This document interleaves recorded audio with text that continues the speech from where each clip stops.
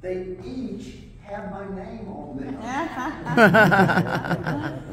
Now, you know what it means if NASA puts your name on a patch? It's like a ticket to get on a spaceship.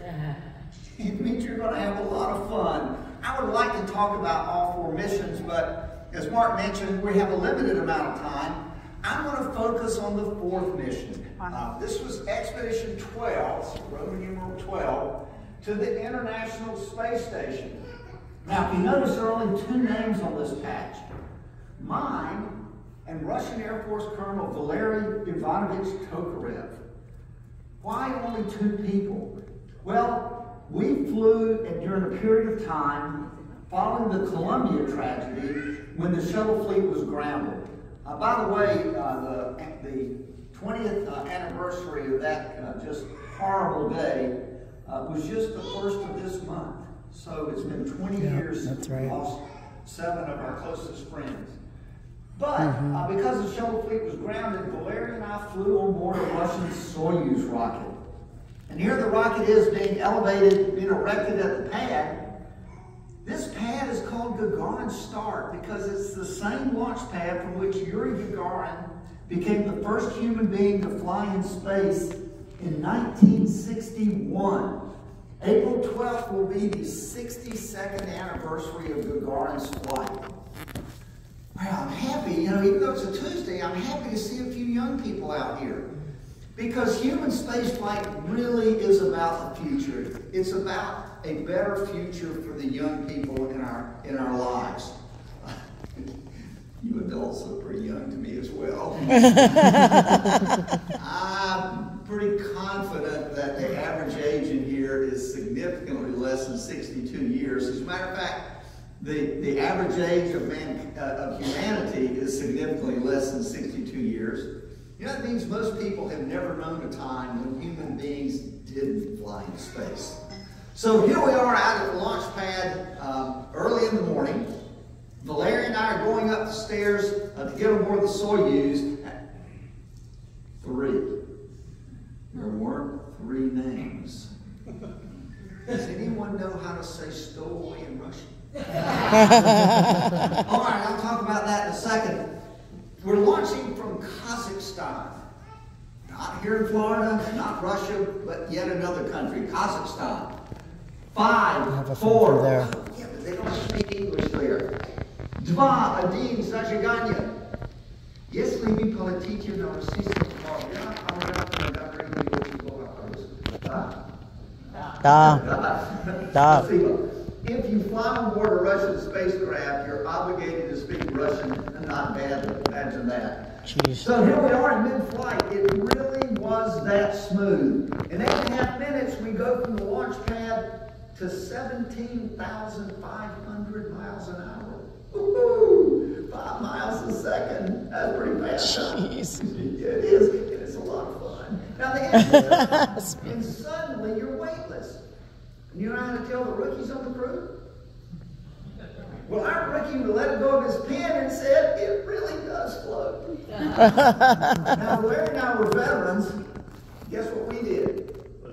We let go of our pens and said the physics didn't change. Now, I'm in the left seat. Valeri's in the center seat. I turn to my right, shake his hand, say congratulations, and look at his right, and there's our stowaway. Okay, clearly not a stowaway. He's got his own spacesuit, the American flag on it. G. Olson. This is Dr. Greg Olson. Greg is a New Jersey businessman, scientist, engineer, inventor. I know he's a good engineer because we trained together for 6 months and we spent 10 days together on orbit. And he was every bit as competent as a professional astronaut. How about the business part? Well, Greg invented technology in the area of fiber optic communication and infrared imaging. He then started companies to manufacture and market his inventions, and then he sold those companies for a lot of money. So much so that with the pocket change, he paid the Russians over $20 million to fly in space. Wow. I mean, really. Okay, so where were we headed? The International Space Station. This is what it looked like when we got there. might look big, but it was small compared to today. Remember what it looks like here? Because I'm going to show you a picture of what it looks like in when it was complete. Okay, so we spent 2 days just flying the Soyuz, getting our orbit synchronized with ISS, and so for those 2 days, we had a lot of free time. So we just took our spacesuits off, stretched out, relaxed, looked out the window, and enjoyed all the room inside the Soyuz. Okay, I'm going to give you for anyone who thinks they might want to be an astronaut, I'm going to give you an inside tip. If you're claustrophobic, it's not a good idea. So, here we are approaching ISS. We're right in the middle section of the Soyuz. Who took this picture? ISS. Okay, close. We're the Expedition 12 crew. We were there to replace the previous Expedition 11 crew. Sergei Krikalev from Russia, John Phillips from the U.S. We spent 8 days doing a handover. What do I mean by handover? Now, for all you adults, remember when you went to your first job and that veteran, that experienced employee put their arm around your shoulder and said, forget everything they taught you in school. I'm going to show you how we really do it. Mm-hmm. So that's a little bit, that's sort of like a handover.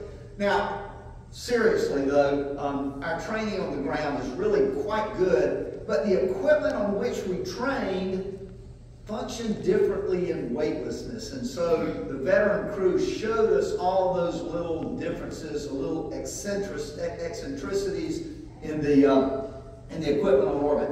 Now, they've left. Valeria and I have been training for 4 years. Oh, wait, I got a question. Young people out there, how many of you have bought a souvenir? Ooh, I'm worried. Moms, dads, they need souvenirs. No, I do not get a percentage of the profits in the gift shop. But they're going to, I'm sorry kids, you're going to go back to school, right? And when you do, a well-chosen souvenir can be a great show and tell item to help explain to your teachers and your classmates the things that you see and learn today. Now, as I mentioned, Greg paid a lot of money to fly in space. Do you think he got a good souvenir? He did. He got to keep the Expedition 11 Soyuz. He got to take his spaceship home with him. How was that? Would you like to see it? Sure. Go to New York City. Remember, Greg lives in New Jersey. The Expedition 11 Soyuz is on display in the USS Intrepid. The USS Intrepid Sea Air and Space Museum, a retired U.S. Navy aircraft carrier which is docked at one of the piers on the Hudson River in Manhattan. The Expedition 11 Soyuz is on display on the hangar deck. Okay, they've left. Valeria and I have been training for 4 years. We have a lot of work to do, most of which is inside. Here I am photo documenting the behavior of a liquid to see how it's separated into its two components in weightlessness. On the ground, the scientists were photo documenting the same liquid to see how it's separated in the presence of gravity. But every once in a while, we got to go outside. That's crazy. Here we are donning our EMUs in preparation to perform an EVA. Let me try it again. Here we are donning our extravehicular mobility units in preparation to perform an extravehicular activity.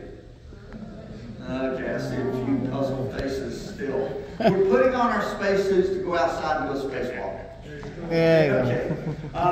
So these spacesuits were designed for use by the shuttle during the shuttle program, and the shuttle crew was 5, 6, or 7 people.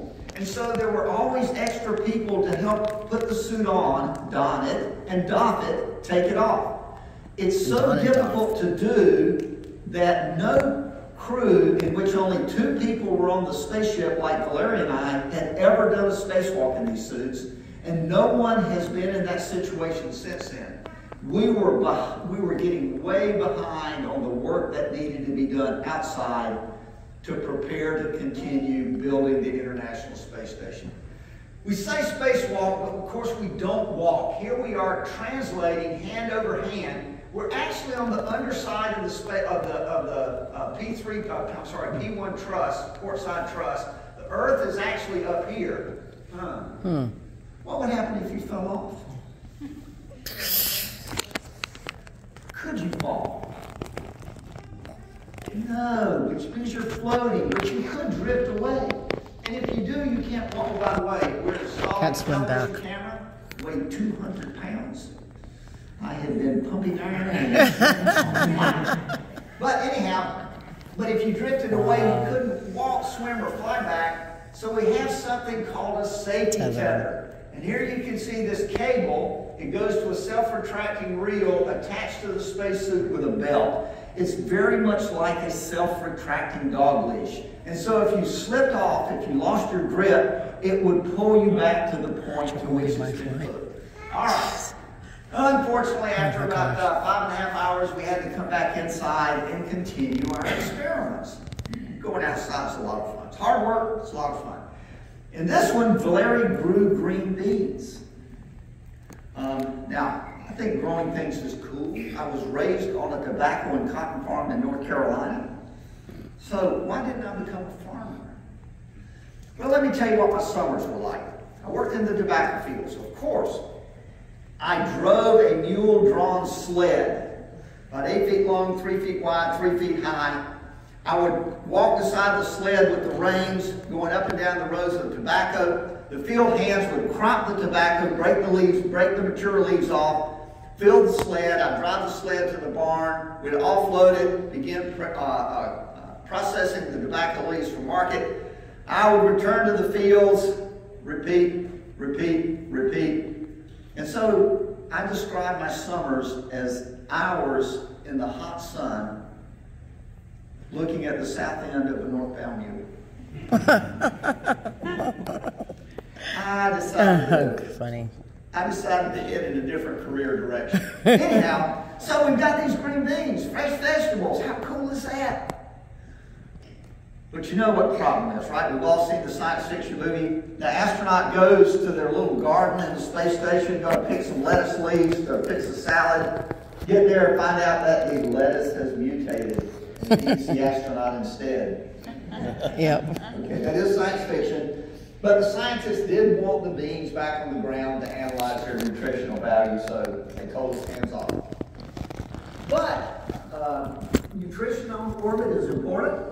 By the way, this is the most important tool on board the space station. What are these? Scissors. Why would scissors be important? Because I need them to open the smoked turkey.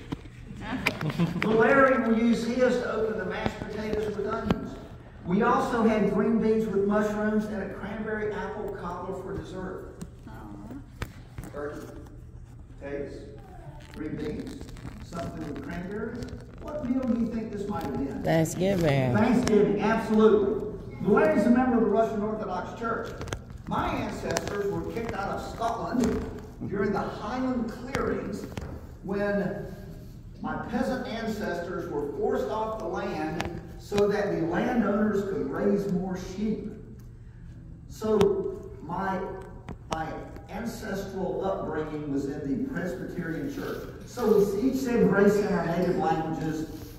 Meals were a great time for sharing our cultural heritage. Now, Valeria's got those green beans with mushrooms. They were dehydrated. You've got to add water. If you don't add enough, they won't stick to the spoon.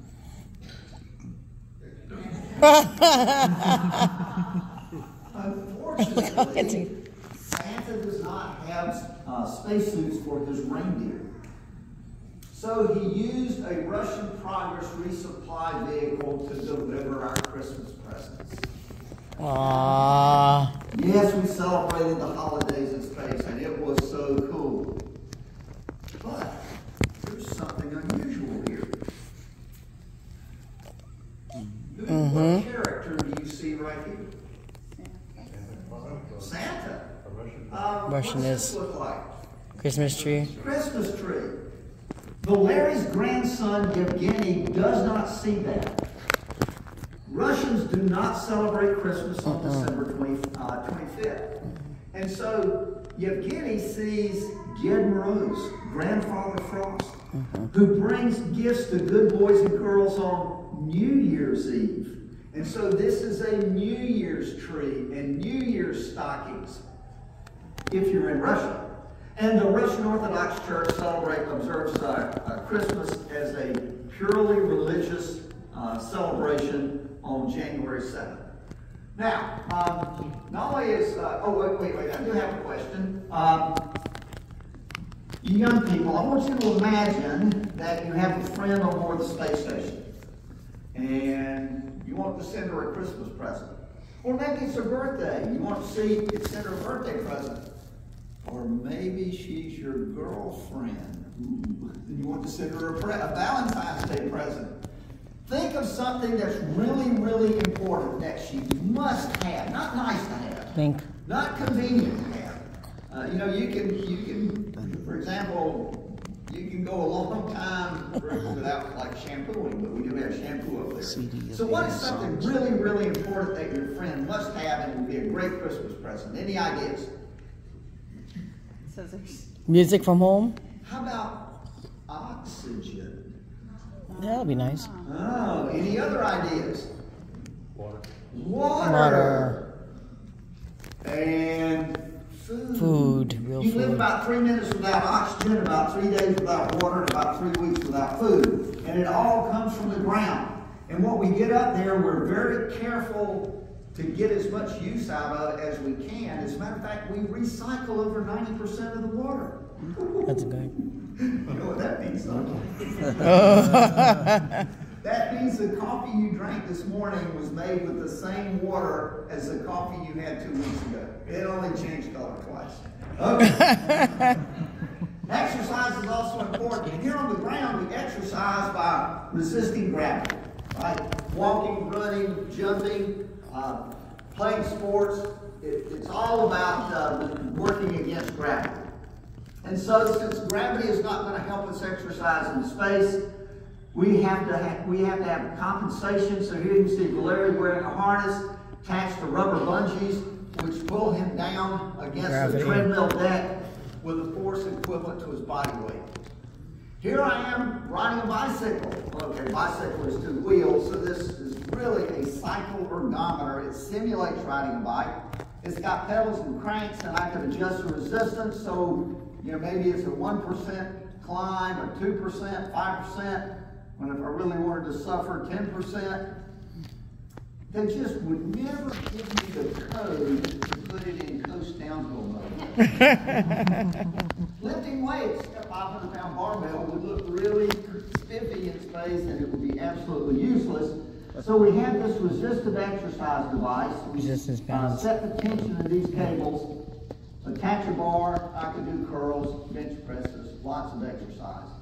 And we do that not only to maintain health, but also we need to maintain our strength and endurance when we do more spacewalks. Here Valeri is in the hatch wearing the Russian Sokol, Orlan spacesuit. Now, it's extremely rare for people to do the spacesuit in both types of, do a spacewalk in both types of spacesuits on the same mission. And so Valeri and I are often asked to compare the 2 suits. And I point out to people that the environment that we're being protected from is the same. The work is essentially the same. Therefore, there are more similarities and differences in the suits. And just like in the U.S. suit, you need to be very, very careful as you move hand over hand, because getting in a hurry can cause problems. And that's a little too fast. I think you appreciate now why that safety tether is so important. There is no safety tether. Houston. Oh my gosh. Oh my gosh. I'm here. That must be The other dude. John Smith. Oh wait, there was no Smith on that. Well, Valeri called him Ivan Ivanovich. There was no John or Ivan on the patch. So what's going on here? Well, the U.S. has about a dozen spacesuits. And so when we periodically we'll bring them down from the space station, refurbish them on the ground, replace them with one out of our ground inventory, and that cycle repeats. When the Russians are finished using the spacesuit on orbit, they put it into Progress, which is how we dispose of our trash or garbage, which burns up the atmosphere. They are continually building new suits and send them up, use them for a couple of years. So we had an extra suit. We stuffed it full of dirty clothes and towels. And if you notice, you couldn't see what was going on behind the solar panel. And so Valerie went out and jettisoned it. And when he did, I keyed the mic and I said, "Help!"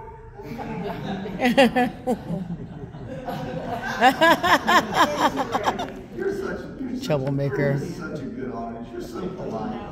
Troublemaker. But I know skeptical laughter when I hear it. I love the question, did you really? No, we did not really. So about 90% of what I told you is true. We did stuff it full of dirty clothes and towels. Valerie jettisoned it. I did not key the mic.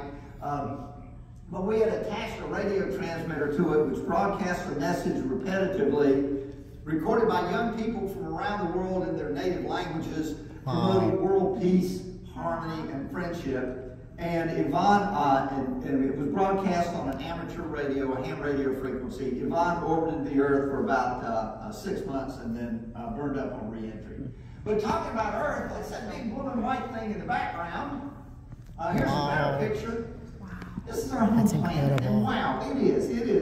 That's a wow moment. The first time you get into space and you see the Earth, it's a very emotional thing. It affects some people differently, but most of us, it's very inspiring. Now we see lots of cool phenomena. This is the moon shadow. What do we call the moon shadow on the surface of the Earth? An eclipse. That's right. This is a total eclipse of the sun. The track of the eclipse and our orbital track intersected over the northeast Mediterranean. We flew right through the moon shadow. It was pretty cool.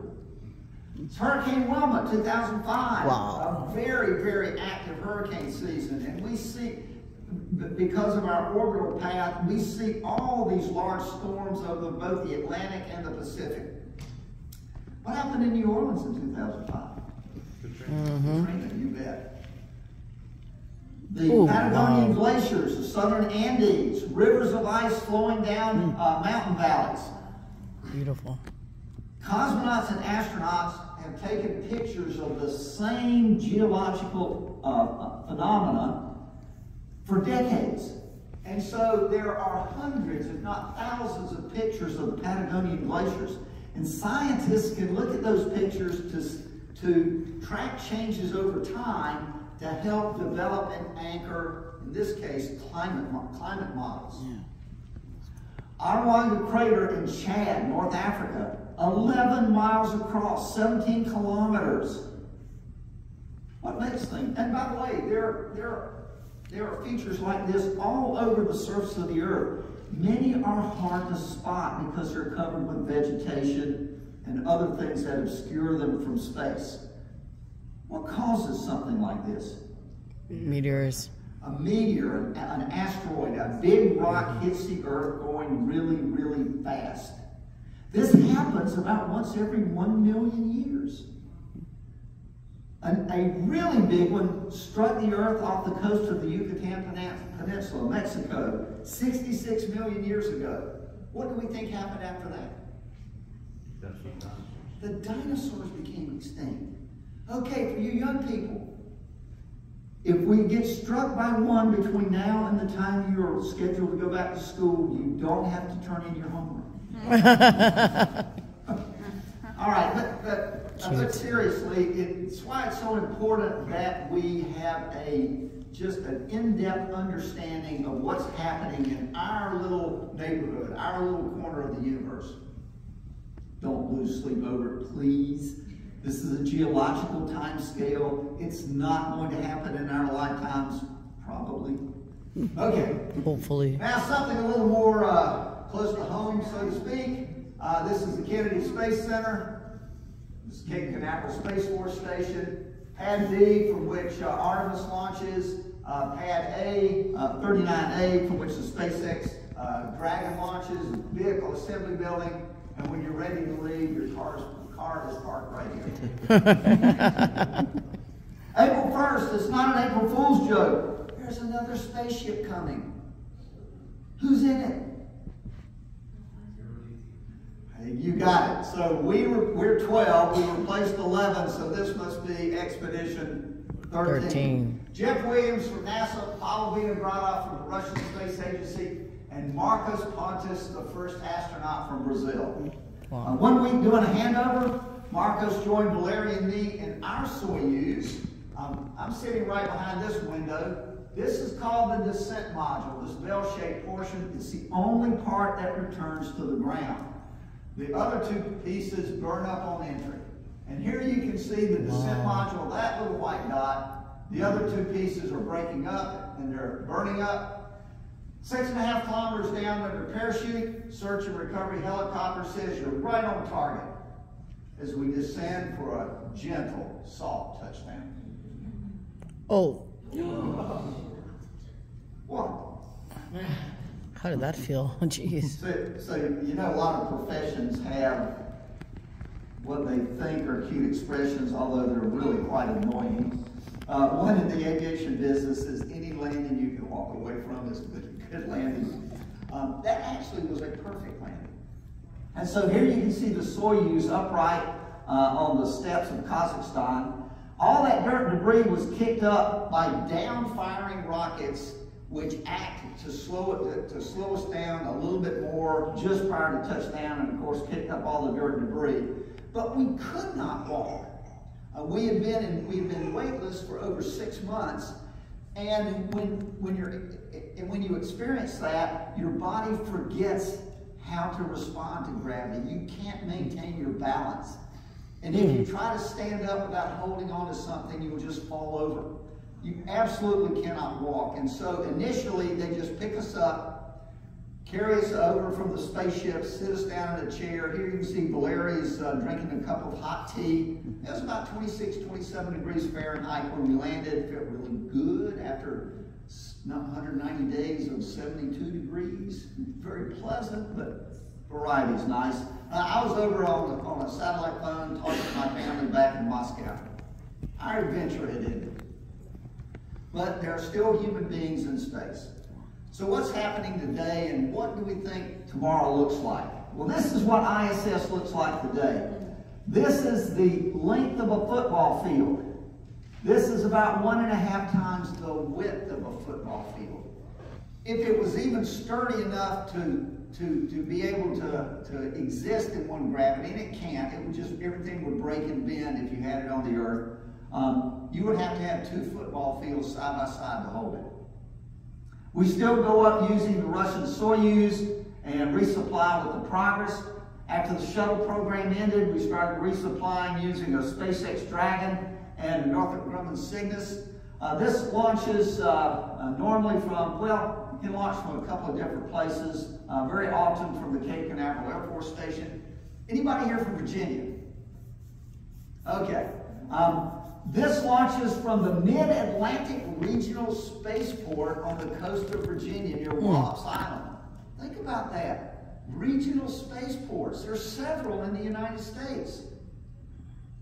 Oh, and there's some in the UK, by the way. And the next contract will have resupply using a little space plane and a Japanese vehicle. Almost 2 years ago, we started launching astronauts from Pad 39A on the SpaceX Crew Dragon. In a few weeks here from the Cape Canaveral Space Force Station, we'll launch Butch Wilmore and Sonny Williams on board the Boeing CST-100 Starliner. Right now, there's 7 people on board ISS. 3 Americans, 1 Japanese, and 3 Russians. Why? Because we want to go back to the moon and on to Mars. And we're going to do that using these vehicles. Here is Artemis 1 with an Orion vehicle on the top, which launched on November 16th. On a 25-day mission, it orbited the moon twice. Nobody on board. Did have some great pictures. Here's Orion. There in the mid-ground is the moon. In the background is our beautiful planet. On December 11th, The Orion capsule splashed down in the Pacific Ocean off the coast of San Diego. So I'm going to get ready to take your questions, but I have one first. You don't have to answer, just think about it. How can the sky be the limit when there are footprints on the moon? So if you have a question, please raise your hand. Mark will bring a microphone, so that way both I and the rest of the audience will be able to hear your question. Got a question? Raise your hand. I'll come over to you. Okay, you're going to go first. Keep your hand raised. That's how I know where you are. I know where the hand We'll do a few things, time permitting. Go ahead. What do you want to ask her? I'm just curious about downtime and what you do to entertain yourself and keep your sanity. Okay, so on ISS, we ostensibly work 5.5 days a week. Full day Monday through Friday, Saturday morning, and then we have Saturday afternoon, Sunday off, and we start discussions with the ground again Sunday right after dinner. So, but the Saturday afternoon, generally you would volunteer to do extra work in that. Now, normally, and I had something called a task list. It was things that weren't on the schedule yet, but were going to be on the schedule a couple of weeks in the future. So when I had free time, I would often go to the task list thinking I could get ahead. Never could. But then there were some times you just wanted to relax and you just wanted to hang out. And the things that were fun to do would go to the windows and just watch the earth go by. We had computers that would show our ground tracks so we knew where we were. And there was a little ovoid shape around the space station, and that was the horizon. And so I knew that I should be able to see anything within that little area. And so if there's a part of the ground, part of the earth I was particularly interested in, I'd go look at it, take pictures of it. Also, we had 2 amateur radio stations on board, and so I spent a lot of time talking to ham radio operators around the world. I had a few movies on board. It's interesting. I have 2 daughters, and they were both in their early 20s by then. But the 3 of us were avid Harry Potter fans. And so when a new Harry Potter book would come out, we couldn't buy one and share it. We had to each get their own copy. And so we'd read, it was funny, we were on a flight one time and all 3 of us were on the plane with Harry Potter, but anyhow. And so around Thanksgiving that time, the Goblet of Fire was released in theaters. And so that Friday night, I think, my daughters went to the show and they told me, oh, it was just wonderful, wish you could have seen it, Dad. And I said, well, if NASA had any influence whatsoever, they'd send a copy up here for me to watch. And so Monday morning, I was looking at all the files that had been uplinked from the ground to our network, and I saw about, I think it was 7 files that were Happy Days 1, Happy Days 2, Happy Days 3, .mov, or some video file. Click on the first one, and sure enough, it was Goblet of Fire. They had contacted the studio, and and the studio said, we'll give you a copy, but we cannot mail it to you, we can't ship it to you, we can't FedEx it to you, it has to be hand carried. So 2 of my colleagues flew a jet out to California. They were given a copy. They hand carried it back, and NASA had to agree as soon as they had transferred it and uplinked it, they had to destroy this copy. So there are lots of things to do. And also, I talked to a lot of people on the ground. I actually talked to J.K. Rowling. Had a nice little conversation with her. I didn't believe Dumbledore was dead. Here we go. Were there any daily activities that you preferred to do in the weightlessness of space versus here on Earth? Stretching, sleeping, using the bathroom? Floating around? Well, so using the bathroom, no. Using the bathroom is, it's pretty convenient down here on the ground. You have to be a little more careful. But anyhow, hear that, boys? And so, just almost any task was more fun or and sometimes more challenging in space because everything floated. You know, can you imagine having a flat tire and weightlessness?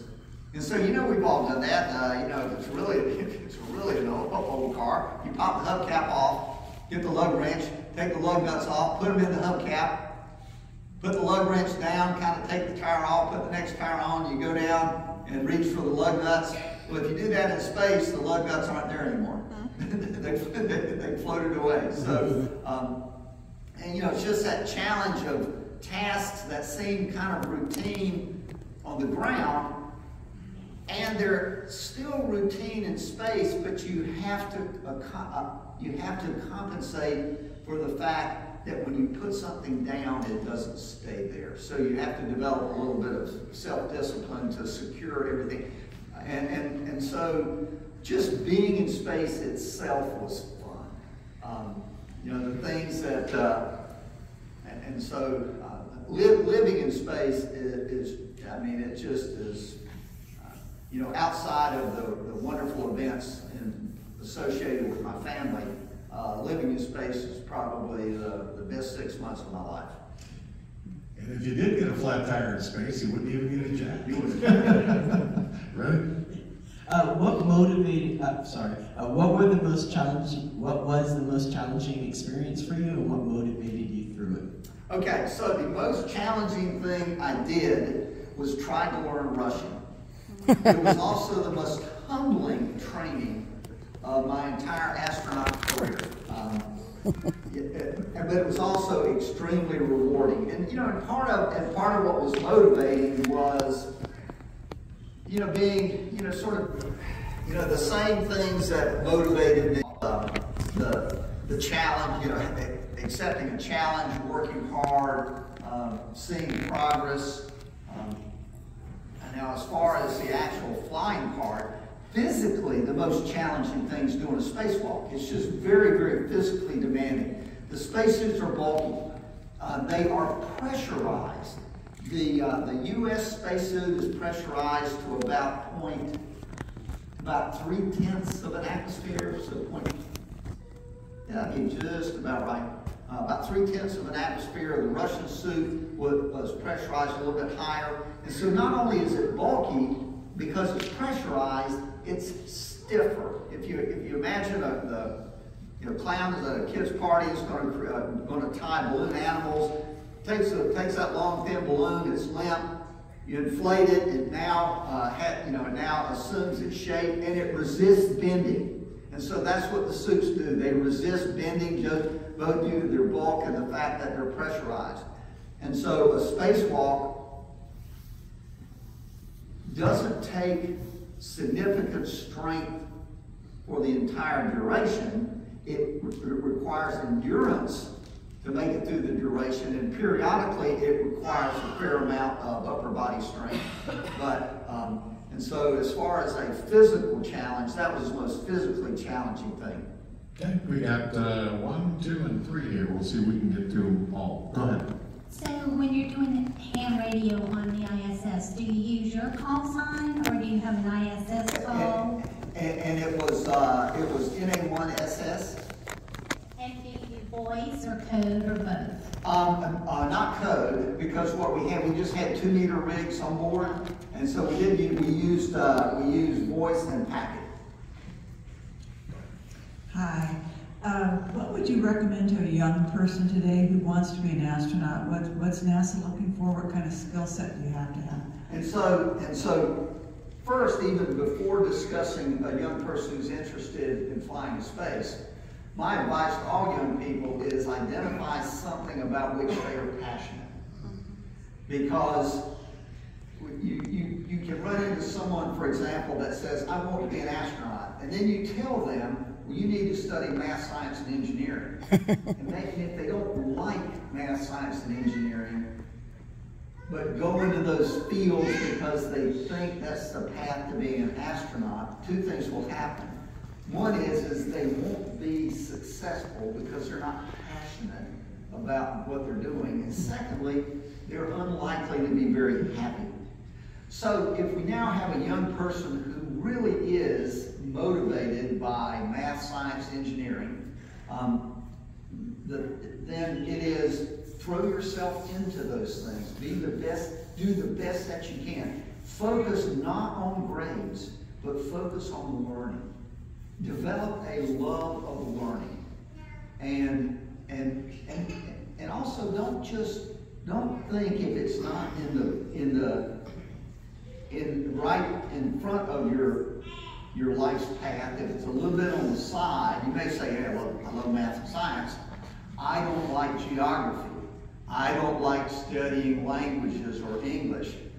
Well, that's not good, because we expect astronauts to be very broadly educated with a focus on math, science, and engineering.